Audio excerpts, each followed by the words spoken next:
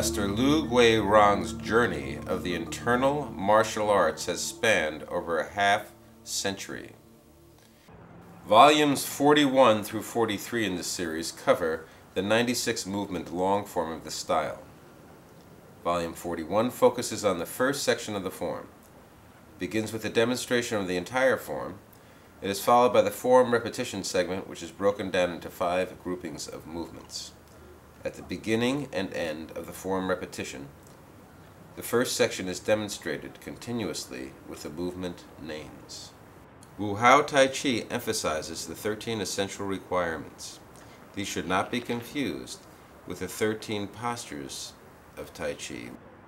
The 8 torso methods are: empty or sink the chest, expand the back, keep the hips open and rounded, suspend the top of the head, fold in the pelvis, keep the shoulders loose, drop the elbows, protect the ribs, and relax the abdomen so the qi can flow into the dantian region located below the navel.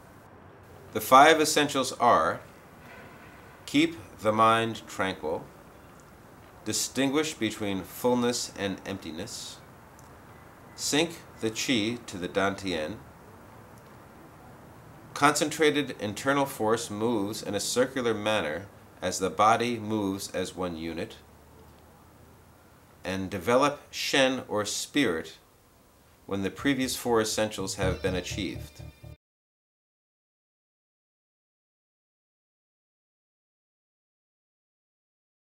These are movements 4 through 10.